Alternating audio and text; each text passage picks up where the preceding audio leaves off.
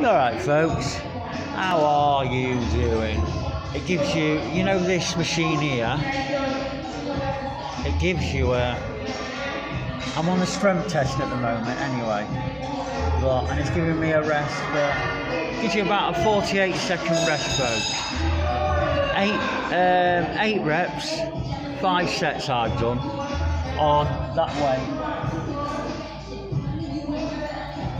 In a bit folks, let's get back ready to the set to do. You're alright folks again.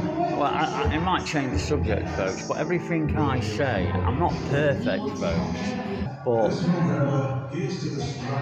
like this set's now on here, it's given me a good rest of 48 seconds, but now I've put the weight up and now it's on that.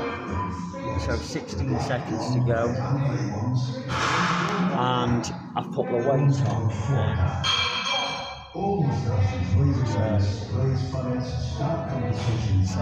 It doesn't seem, look, it's only up one folks,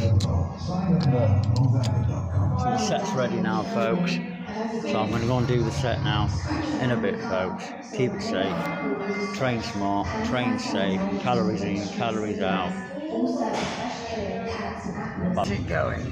Right, I've been coming to the gym since 2006, but I'm trying to figure out something where I can keep coming constantly. You know, like, what I'm trying to say is, like, I'll come 5 times a week, and then my body will get knackered.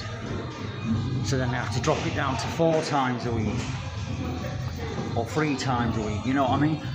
So I'm trying to, so it's experiment on my way. I'm trying to find a way where I can come 5 times a week, where I don't get too knackered and where I'm doing something at the gym, so where I keep coming constantly. I know sometimes I might have to drop down to 4 times a week because my whole body gets knackered, but at least I'm still coming in. If you drop it down, like if you get knackered and you drop down one day and then you go to 4 times a week, but at least you keep going in. Or even if you drop 2 days, at least you keep going in 3 times a week. So if you get what I mean though, do you or don't you? Anyway folks, I just thought I'd tell you that little bit of information, because I'm trying to come in 5 times a week without dropping off to 4 times a week. I want to see how long it takes. So I thought I'd tell you that little bit of information. I am experimenting at the gym too, to see if I can constantly keep coming and coming longer than coming 3 times a week, 4 times a week when I get totally knackered. Anyway folks, in a bit, keep it safe, train smart, and try and figure out better ways to sticking to the diet and coming for life. In a bit folks. Folks, it's shoulder day today. I've just finished my cardio, obviously. It's shoulder day. But this is part of the shoulders. I'm just going to show you this move, this bodybuilding move. And if you want to put any comments to see if I need to perfect it, but I do love this move, because I've got to do more of it, and it's a cable. So it's a cable. But not so heavy, folks. Not so heavy. Intermediate, not so heavy. Don't put too much on this on the weight.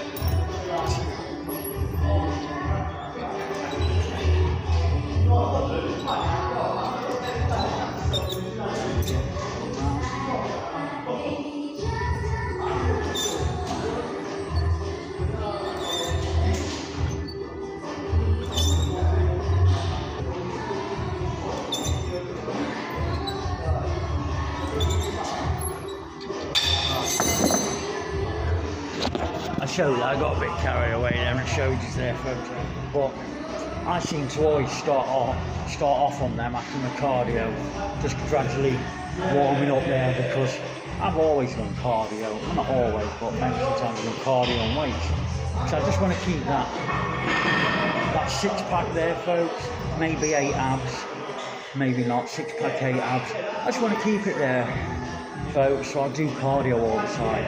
And then I come in and do weights. You're not going to burn off that extra fat. Not less you eat, properly, not so So if you just do cardio and eat a reasonable diet, gradually your six-pack will come and your abs will come, and you'll get the body, the dream body, or the body that you just want, folks, to try and stick to. I mean, me, it is hard, but you've got to do cardio. I do cardio 5 to 4 times a week, and I stick to the diet, folks, and I do weights and cardio. That's how much you've got to do. So it's not easy, folks. In a bit, keep it safe, and I thought I'd give you a little tip of that. I don't know if the tip's right, I don't know if it's going to help you, but subscribe, folks, and it would help. Appreciated it anyway. In a bit, folks.